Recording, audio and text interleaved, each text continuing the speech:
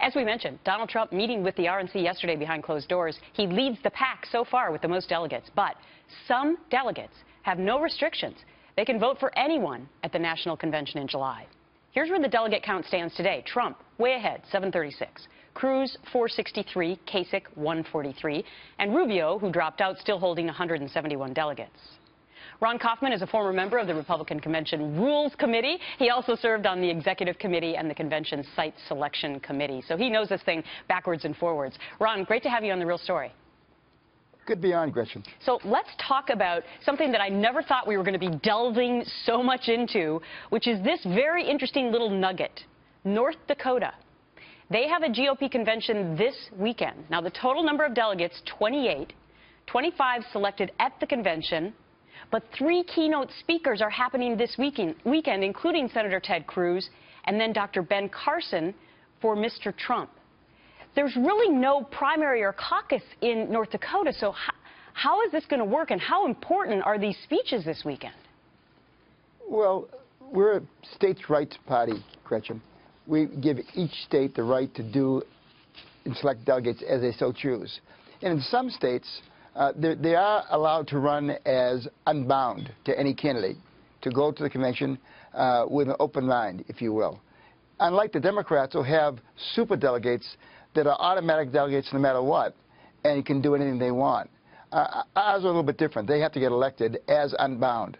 And there's about 150 or so of them across the country in about 6 or 7 different states.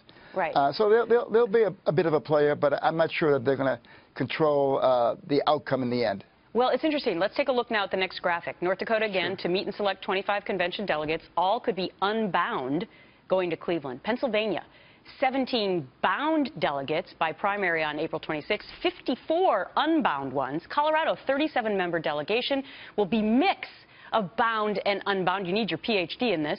And then let's talk about Guam. 9 unbound delegates. Who thought we'd be talking about the importance of Guam? But let's face it, Ron, every delegate is going to be so incredibly important, and people just don't begin to understand who's bound, who's unbound, and the lobbying that's starting already, right? Nothing unusual in this, Gretchen. It's been this way for a long time. Back in 1980, when I worked for George Herbert Walker Bush, it was the same way. He won 2-1 almost in Pennsylvania, but ended up with only 30% of the delegates. So this is not a new process, but it's the process that's been in place for a while. All the candidates who are running this time understood the process from the beginning. But in the end, it's a small percentage of the delegates needed.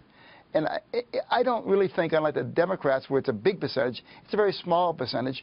And I don't think in the end it's actually going to make much of a difference. Why not, though? Why not? Because a report today said that only one of the 168 RNC members, they will be delegates too, are publicly supporting Trump. So one of 168. And Cruz has been whipping up these delegates in Louisiana and other places across the country. So why do you think it will not be that important?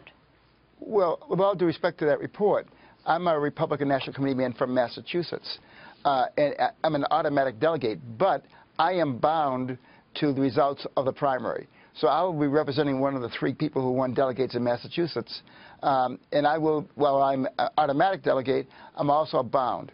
And that's the rule in almost 90% of the states.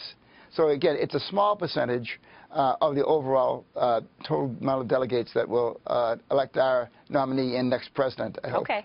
Unless we get to the point at the convention where nobody has the magic number of 1237 and then we're having votes, and then all bets are off by the time you get to the second vote.